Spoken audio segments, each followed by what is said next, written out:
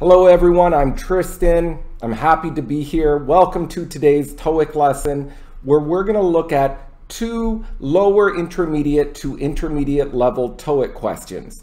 Now, before we start, please like, subscribe, share. That's it. Let's get started. Question 109.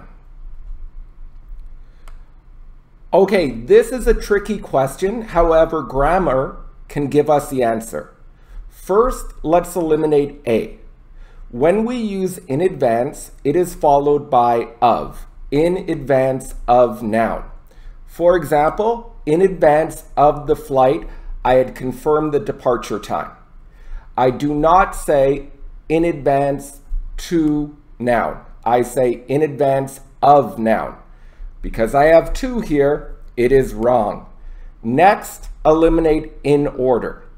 When you use in order to, it's going to be followed by a verb, and it tells us the purpose or the reason for doing an action. For example, in order to fix this problem, we are going to need an IT expert. Notice it says in order to verb, to fix. Or, I studied for 8 years. Why?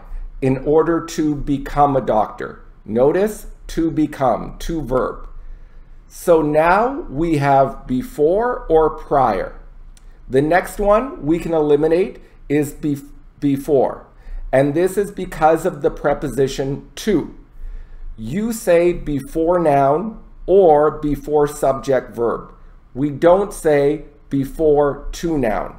For example, before the game, I stretched. That is correct. But I don't say before to the game, I stretched. Therefore, the best answer is prior. Now, what does prior to mean? Prior to means before, but it is only a preposition. It is a more formal version. Let's look at an example.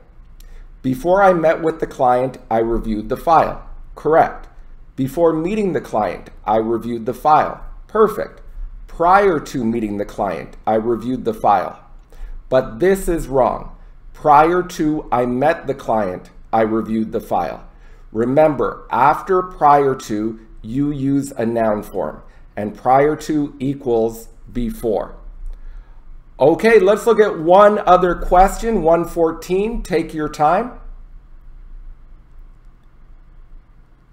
All right, well, some key vocabulary is innovative.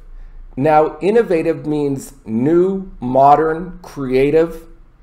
For example, we could say that when they first came out, virtual reality glasses were quite innovative. All right, so we know that word. So let's get the answer.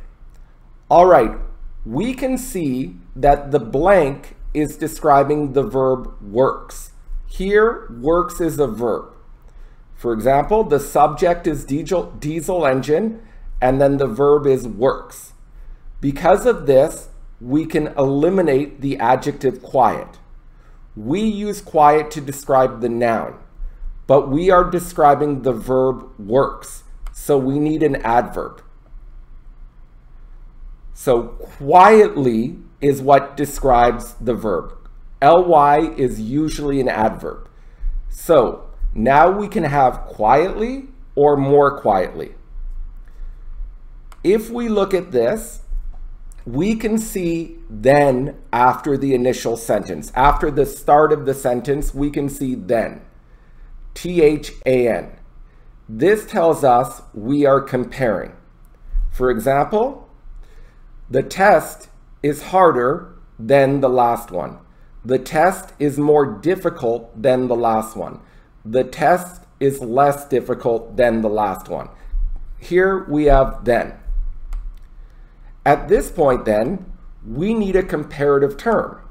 Well, quietly is not comparative. Quietly is just a base adverb. But we need to compare because we have then. So the answer is D, more quietly. Okay, these were two quick TOEIC questions. If you have any comments or questions for me, please write them down below. And everyone, good luck with TOEIC and have a wonderful day.